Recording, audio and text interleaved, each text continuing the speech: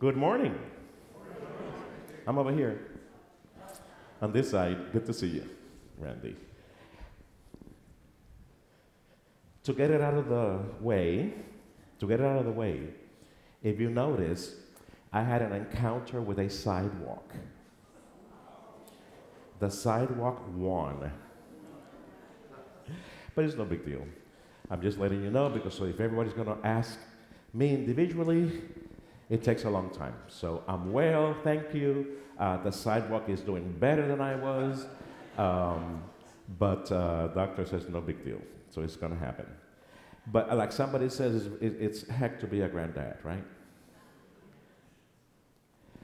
How was Christmas? Good. You know that the overwhelming message of Christmas story is the assurance that we are children of the Holy One. In this, our very presence is a gift we will only allow the Spirit to move in and through us.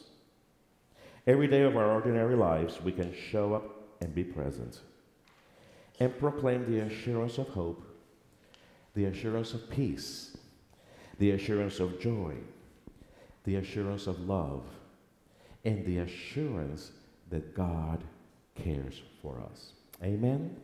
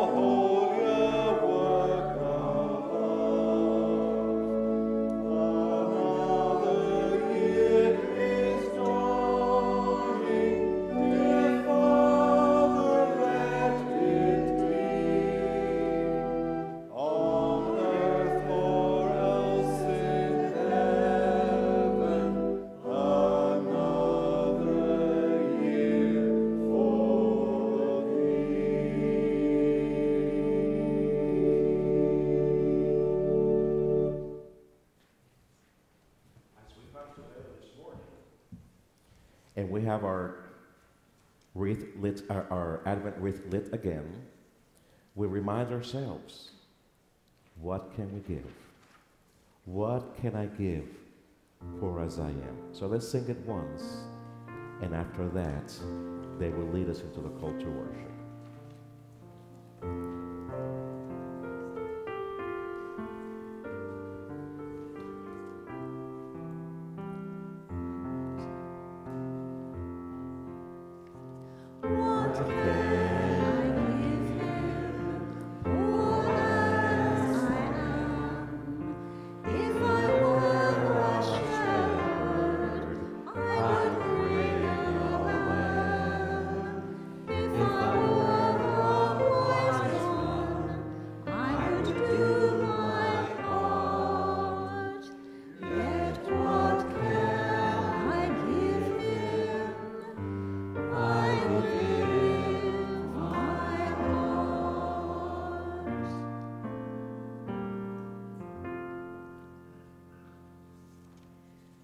The gift of hope is an essential survival tool because it reminds us that the hard times do not have the last word.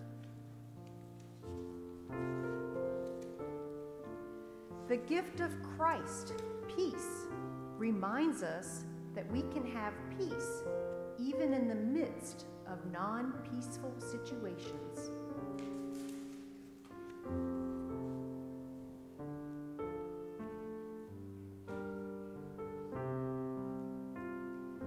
The gift of joy is not the equivalent of happiness, but rather the deep call to delight in the small things.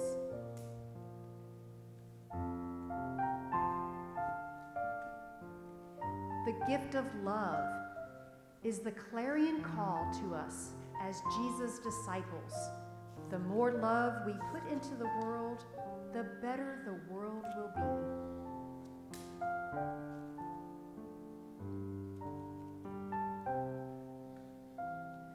The gift of Christ light is the reassurance that we are never alone.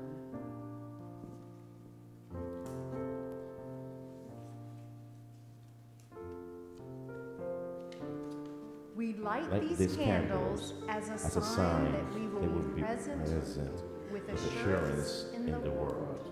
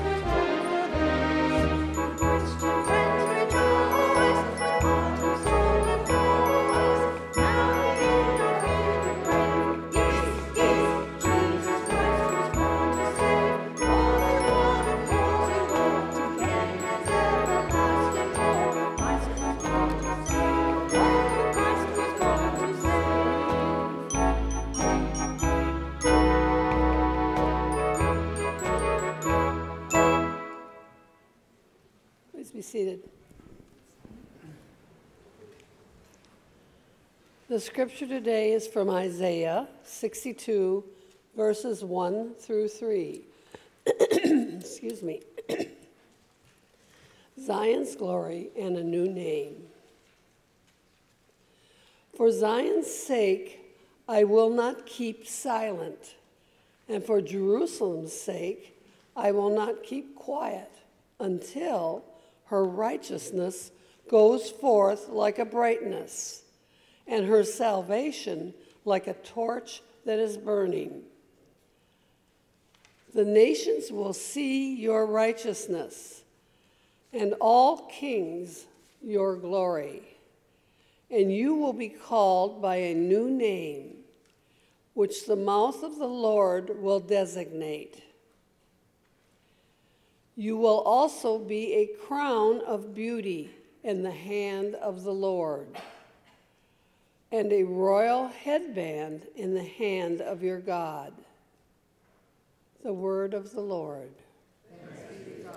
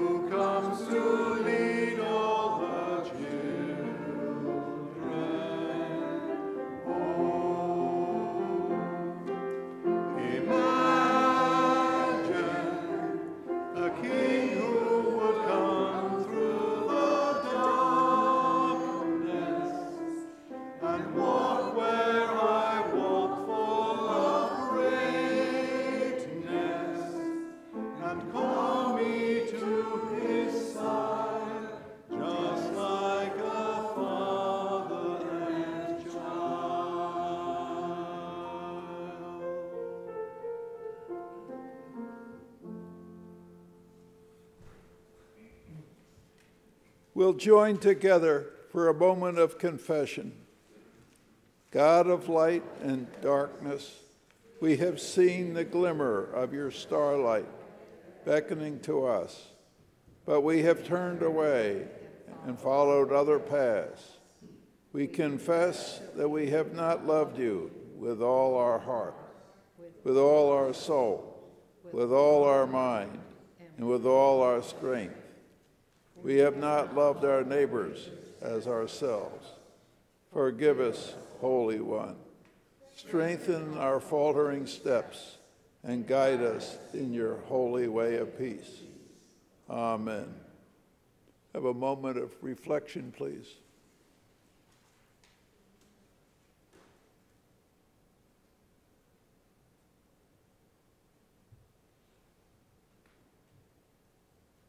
Amen.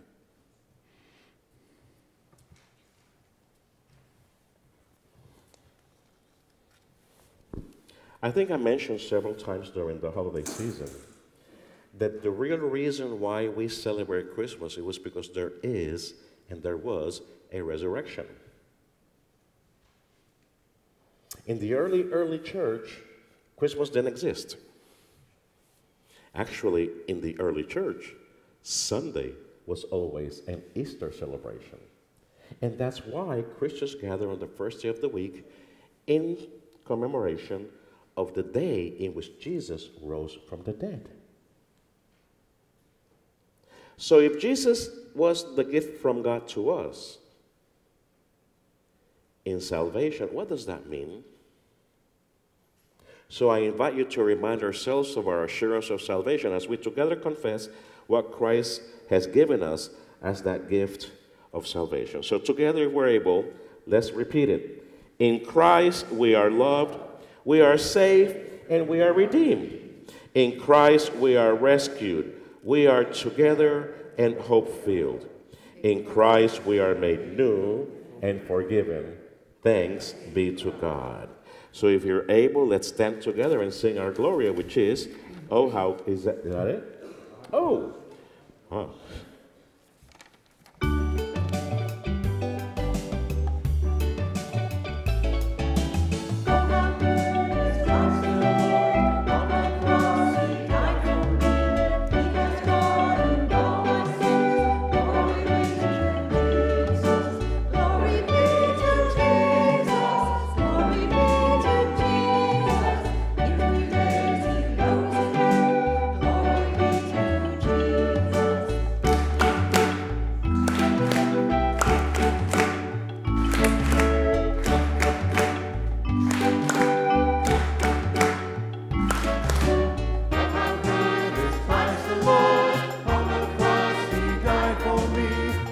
has pardoned all my sin. Glory be to Jesus. Glory be to Jesus. Glory be to Jesus. In 3 days he rose again. Glory be to Jesus.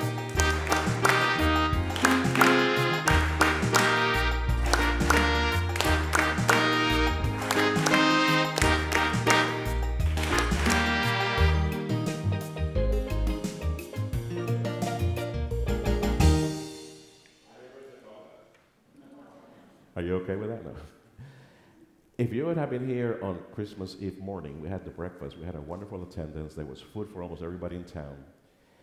And I found a conga drum. I guess it was somebody brought it for the yard sale. It didn't sell, so I claimed it. And there's somebody who took a video of me playing the conga. I look so good, thank you. When I was a youth in church, that was the instrument that I played in the band. I was Ricardo. So therefore, since we're forgiven, the peace of the Lord is with you. Share it with one another this morning.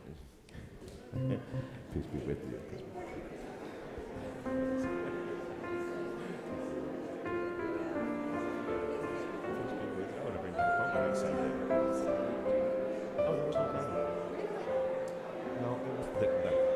Above in the eyebrow bone. But I was having so much fun, I could never let it go. Because I feel the thing growing. But there was no pain, there was no throbbing. I just got it. Thank you. Peace be with you.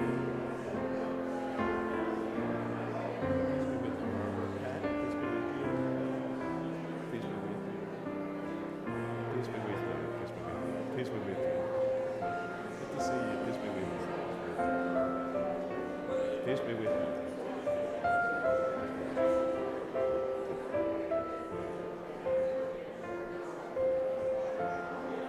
Peace be with you.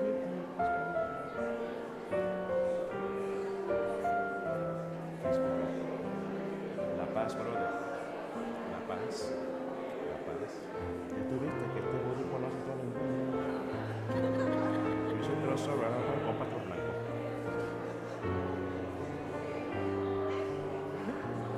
Peace be with you. My son was impressed with the gift. I know so. Thank you.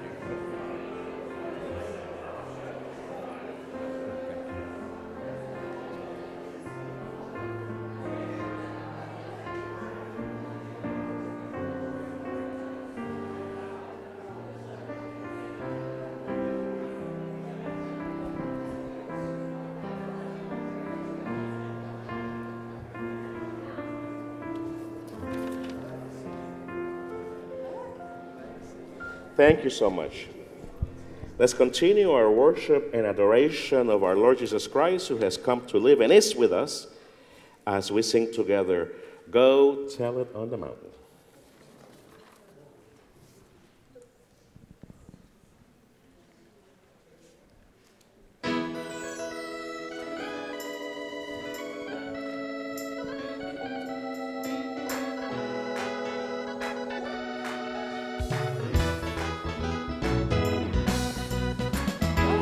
Tell it on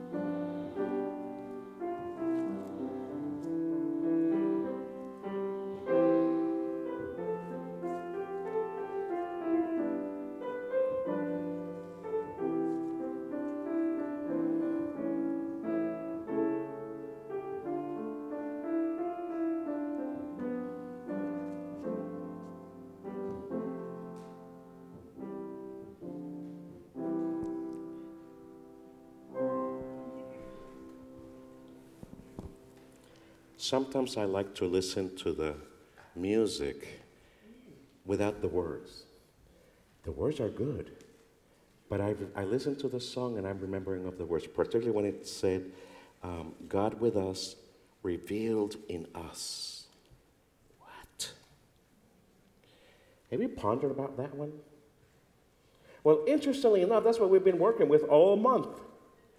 God with us, revealed in us. That's the gift of presence of God in our lives. So I'm going to continue and finish today our series that's called Being the Gift of Presence. And next month, or next Sunday, we begin a series that is called God is Holding Your Life. God is holding your life. I thought that would be a wonderful series to start with a new year, particularly a new year that many of us, let's be honest, I hope to be around by next Christmas. But if I keep walking like I'm walking, who knows? But God is holding our lives in God's own hands. So that's what we'll begin next week. But today I want to talk about the gift of the gift of assurance. We have that beautiful song, Blessed Assurance. We will be singing at the end of the worship service. But let me read the scriptures today from Matthew chapter 2. And I'm beginning at the end of the chapter because it's a little story that some of us kind of don't bring into our Advent or Christmas season. But it's a story that tells us of assurance, of being present, of how God is present in assuring perhaps this one individual. This one individual had a promise. Listen to and for the word of the Lord. At this time, a man named Simeon was living in Jerusalem. Simeon was a good man. He loved God and was waiting for God to save the people of Israel. God's Spirit came to him and told him that he would not die until he had seen Christ the Lord. When Mary and Joseph brought Jesus to the temple to do what the law of Moses says should be done within the baby, the Spirit told Simeon, go to the temple. Simeon took the baby Jesus in his arms and praised God, saying, Lord, I am your servant, and now I can die in peace because you have kept your promises to me. With my own eyes I have seen what you have done to save your people, and foreign nations will also see this. Your mighty power is a light for all nations, and it will bring honor to all the peoples in your kingdom. The word of the Lord. As I shared, we're in this journey called the gift of being present, where we found out that we are the best present to one another. Let me ask you to do that. Look to each other and say, I am your present, guys. Can you believe that? Tell somebody else and scare them. I am your present. Scare them that way. So in this search, we've discovered the very presence of God in one another. We have discovered the presence of hope in us, empowering us to believe that things can change for the best. We have been given the gift of peace, God making and empowering us to be peacemakers and then be called children of God. We have received the gift of joy, empowering us to accomplish anything despite circumstances, because the joy of the Lord is our strength. And just last Sunday morning, we saw the gift of love, a powerful love from God, deposited, poured in our hearts, and sent to dwell in us. A love that is insisting on us, over us, for us, so that we may have the power to make good decisions as we love others God's way. We come to a close of our current teaching series, and I would like to share a little bit about being present with the gift of assurance. The gift of assurance, I looked it up, and every time I looked up assurance came up. So I had to look on, you have to refine your look, your search, and you get assurance from God. Scripture is full of verses of assuring us of God's faithfulness, God's presence. But assurance is commonly known to be a positive declaration intended to give you confidence. A positive declaration intended to give you money, to give you confidence. It's there. We hear all the time, money back guarantee, right? And it makes you feel more confident to pick up that phone or do that, push that button, or get in the car and go shopping. Who does that these days? But that's what assurance seems to be. When you're in the phone and you get one of these beautiful, beloved customer service guys or ladies, they put music on you. And then once in a while, to give you assurance that eventually you will be speaking with a human being, they tell you, we'll be right back. We'll be right back. Or the great one that we love, you know, that young people are using or they use for a while there, so don't worry, be happy. That's assurance. A positive declaration in order to build confidence. When you're buying a house, oh, this house has a future ahead of it. It was built in the 60s, you know. So we play with that assurance, with those promises, those guarantees, a pledge, a vow, perhaps a commitment.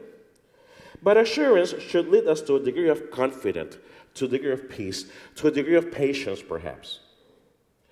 Until the market crashes or we have catastrophic incidents and children run in front of you and you try to misstep them and then your eye sees the road. Things can go sour and things can go south. That's our kind of assurance. Actually, we don't believe it. We don't believe in assurance in the world. So you know what we do?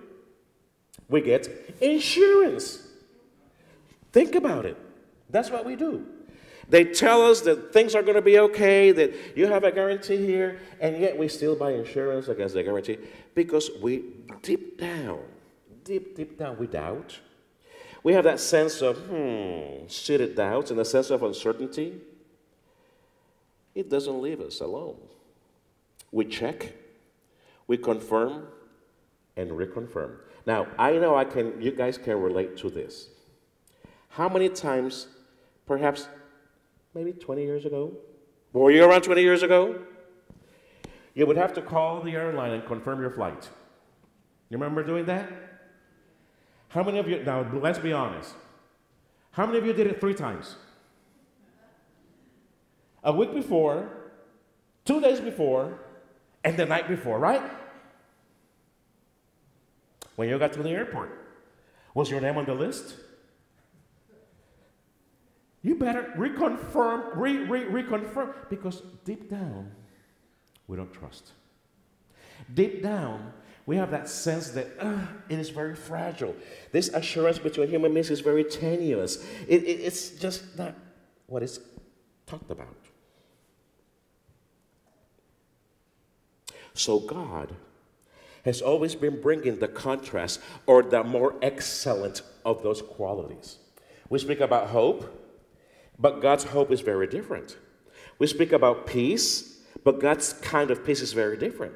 We speak about joy, but God's kind of joy, it goes beyond gladness and is something very different. We speak about love, and God's love is very different. Sometimes we don't even like it because it compels us to love the unlovable.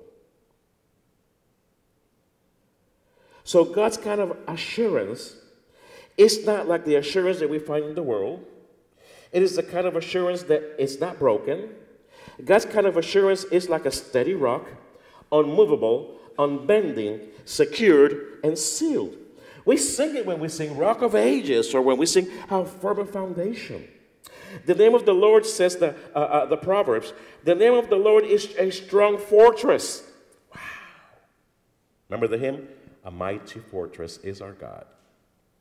So the Old Testament is filled with images that tells us of God's faithfulness, of God's assurance that what God says, God will do. Just like it happened to Simeon in our scripture this morning. You see, Simeon could have gone and continued to be an older, retired person in the temple. By the way, following the story of Simeon, there's a very short story about a prophetess called Anna. Again, one of those little stories that kind of becomes obscure in Scripture. But Anna is contrasted. It's actually kind of the both stories of Simeon and Anna, and both are older people. It was common that in those days, retirement was not in Sun City Center. Retirement was around the temple. If you had influence and you had somebody somewhere in the temple, you would remain in the temple. Because the people who visited the temple, they were supposed to give 3 offerings. The offering to the temple, the some kind of other offering, I can't remember the name, can't pronounce it. But then there was the requirement and expectations that you would give alms to the needy. And because that was the part of worship, the needy people were there.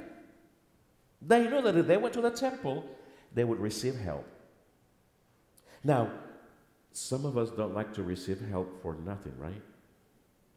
Our pride is a little bit touched, but some of these people, they've gone over it so many times, they swallow their pride. So as they are begging, they're also offering blessings.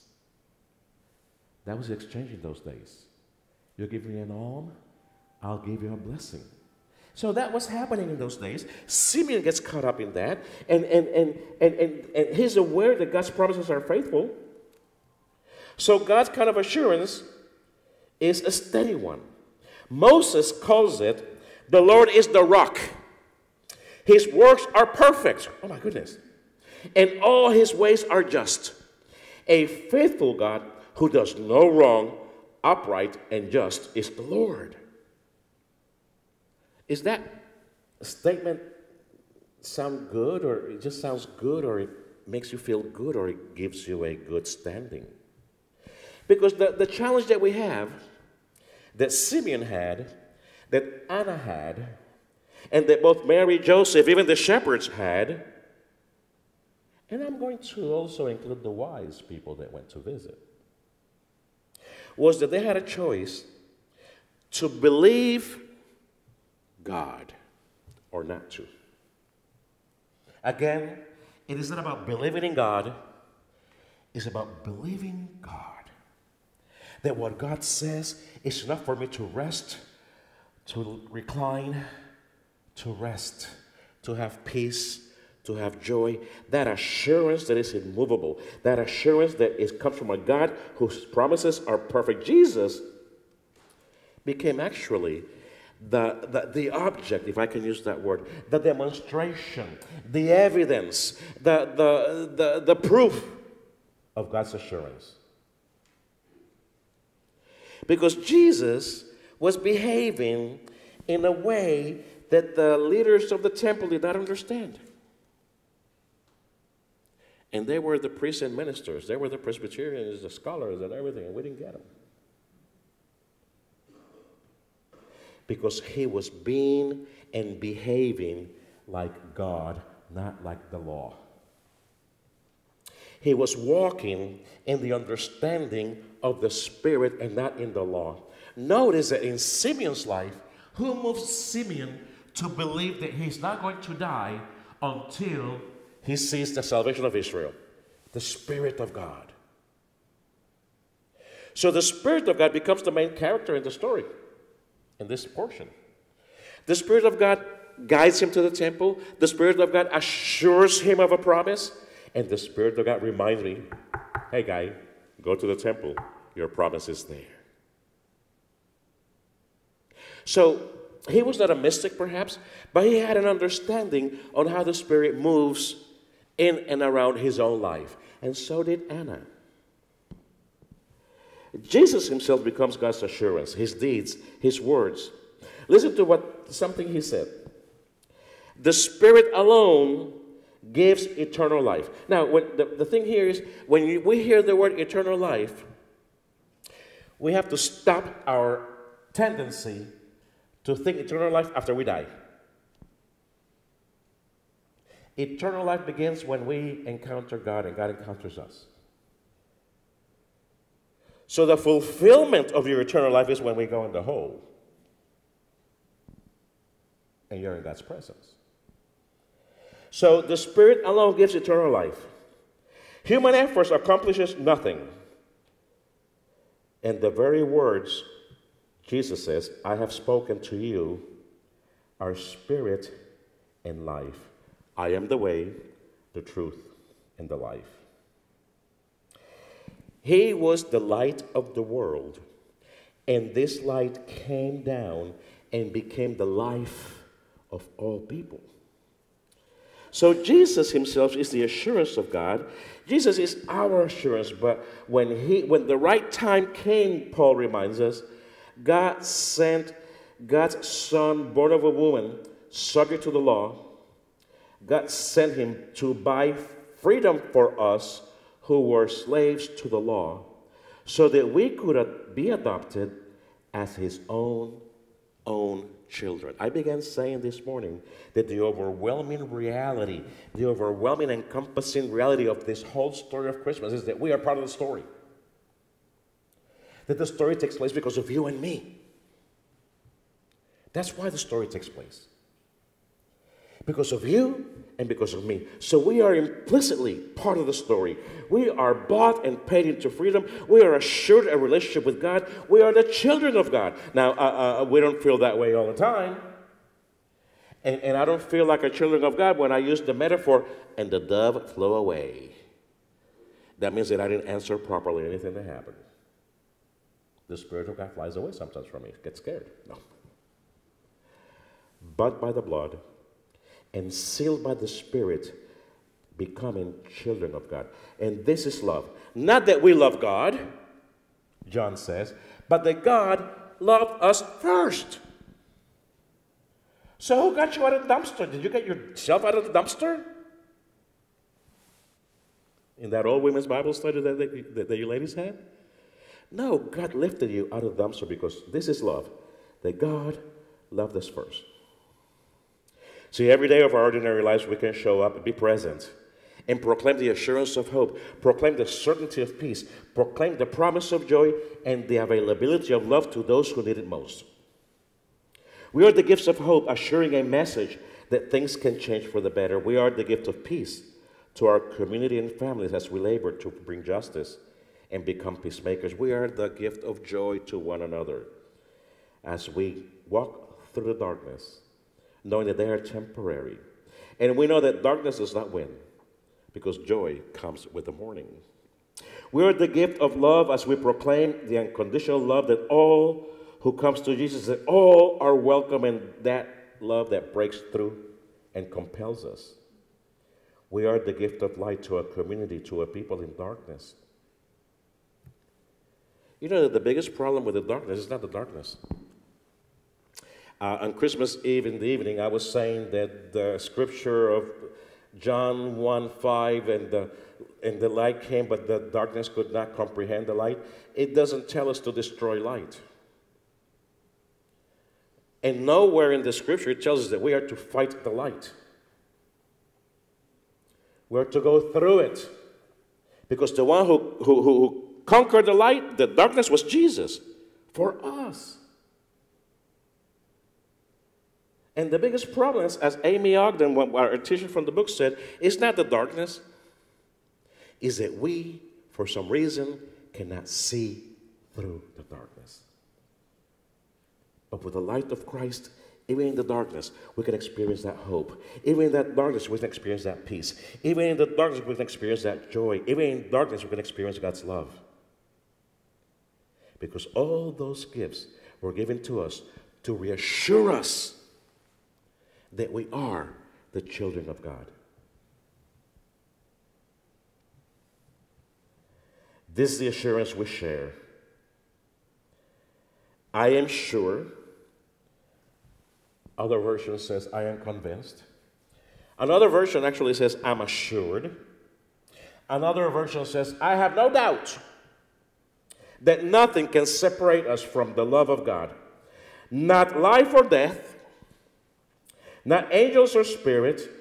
I'm going to add, not a fall in the ground or a heart attack or our memory loss. None of that can separate us from the love of God. Not the present, not the future can separate us from the love of God. Not the powers above or the powers below. I like this one. Nothing in all creation can separate us from God's love, who is in the greatest gift of all, our Lord Jesus Christ. The word of the Lord. If you join me, let's go ahead and pray together as we close this part of our worship. Let's pray. Holy and living God, you are reassuring presence. Let this assurance grow in our lives each day, so we can be present of assurance to others. Unwrap and open our hearts.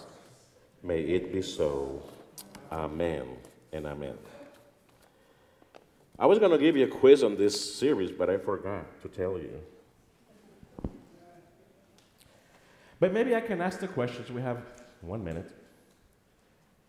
What word, what phrase throughout the whole season jumps in your heart, brings you a smile, sparks in your eye? A couple of you. Huh? Peace. What other word brings up, bubbling in your heart as you heard the word today? Love. Very good. Thank you so much. And because we are loved, and because we're called by God, and because we are assured that we are the children of God, we can pray. And our prayers are heard. And our prayers are answered in ways that we don't even know. Peggy was telling me she had a God moment. Earlier in the season, who likes to be unemployed during Christmas time? It happened to her son. So mom started to pray. I think God has a little concern when mothers begin to pray. And she told God what she wanted, when she wanted it. And God was faithful, right? There you go. I had that experience. I one day asked God for a job to start on such a date, earning this much money, and I got it. A week into the job, I hated it. And I knew it was God's gift. So I had to swallow it up and said, Lord, give me some love for this thing. And God turned it around. And it was a good period of my life there, after all. So let us pray for what's coming, what is happening. And let's bring all those concerns to the throne of grace. But let's also bring the joys before God's throne. And we thank you, Lord, that in your presence we find fullness of joy. That in your presence we can find that space away from a world of swirling and chaos to a world of order and peace with you. Make us aware of that special place with you every day. Make us aware that we can even share this holy space with others. Lord, as we close this year tonight, we pray for the next year. But we give you thanks for this year. We give you thanks for new friends. We give you thanks for smiles. We give you thanks for challenges that brought us closer to you. We give you thanks for the love you shared with us throughout this year. We give you thanks for the love you shared with our families. We look forward and we know, because of our past experience, that you are a faithful God and that you assured us that no matter what happens, as we read, nothing can separate us from the love of God. But we got to believe that. We got to be assured that your word is not negotiable, non-debatable, because you chose to love us first. And we have no choice but to love you. Easily or with difficulty, you still love us. We pray for our country this coming year. The uncertainties of a very violent election, language is used. But we pray that we don't get caught up in those idols of this world. That we seek the assurance of your peace. That we realize the dreams of America, of a place where all are welcome and all are given the opportunity to move forward and contribute in many ways. The lions are roaring, they don't want that. But we know that whatever happens, we are under your care. And you assure us that because our lives is in your hands, as we're going to learn next month.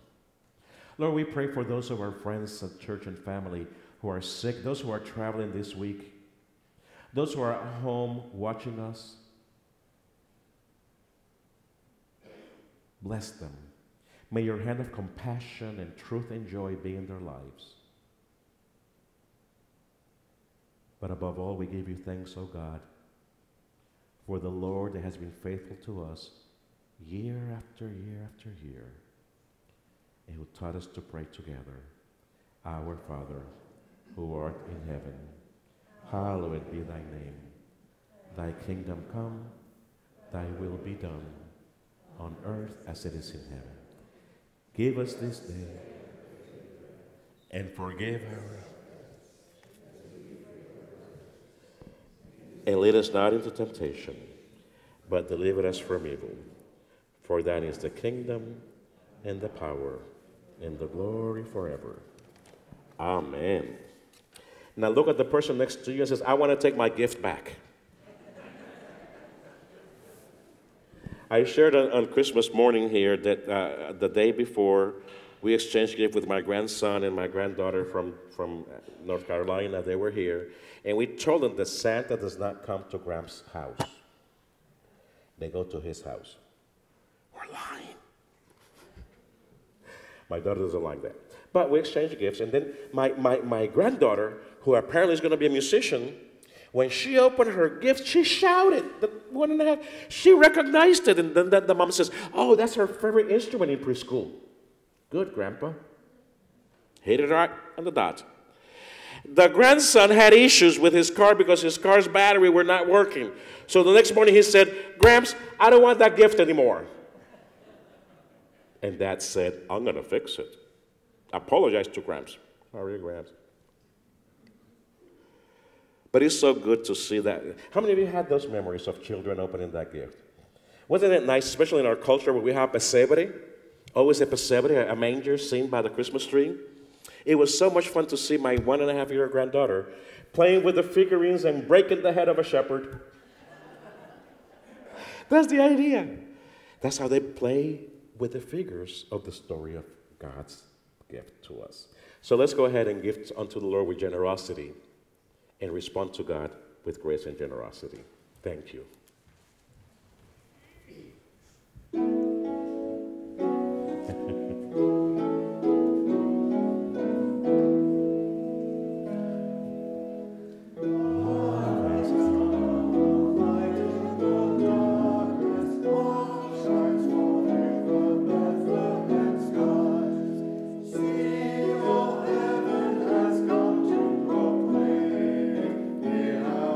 Song of joy.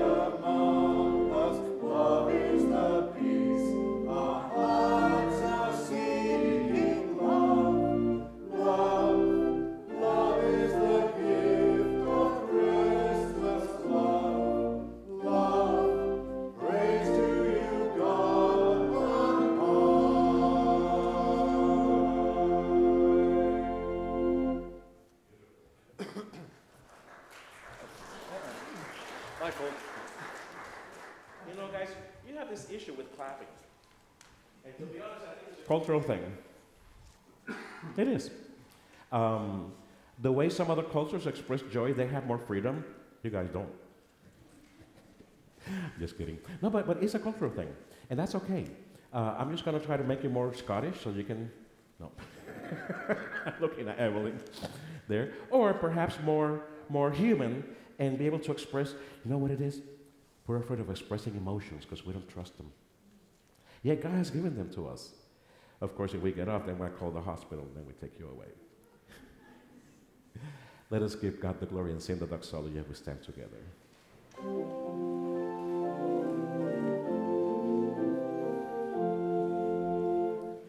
Praise God from whom all blessings flow. Praise Him, all creatures here below.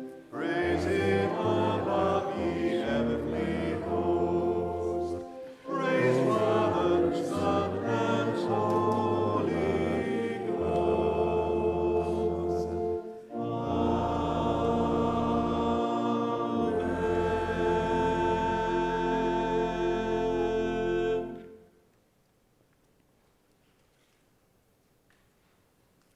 Our prayer of dedication. God of wonder, we offer you these humble gifts, signs of your goodness and mercy. Receive them with our gratitude, that through us all people may know the riches of your love in the Word made flesh. Amen. Amen.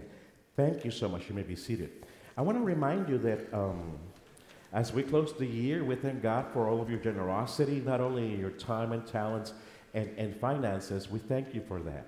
Now, we do have a system of pledging in our Presbyterian way, where you give us a pledge and then I send the Nazis after you if you don't pay it.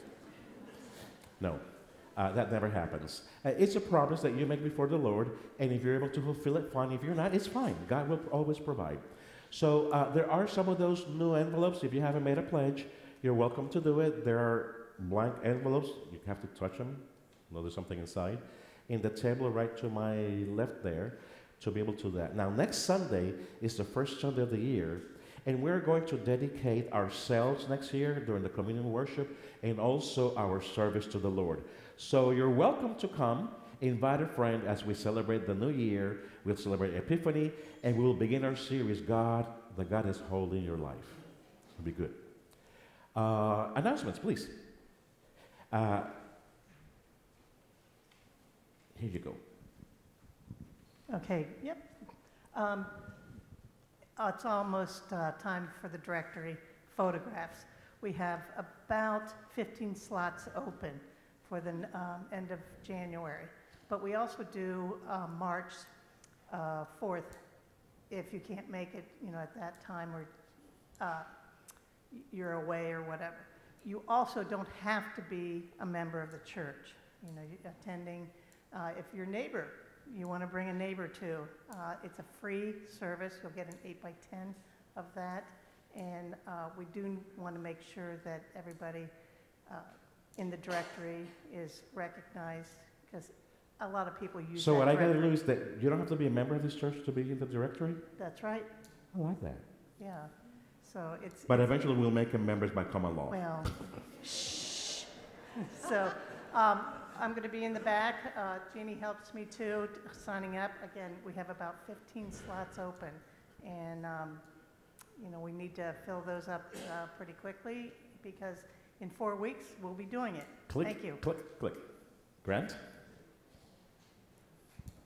Grant, you're wearing a suit today. What happened? Where are you going? Oh, I'm going out to the atrium, and I'm going to sell tickets to the Oh, there tea. you go. Very good, very good. Good Surprise.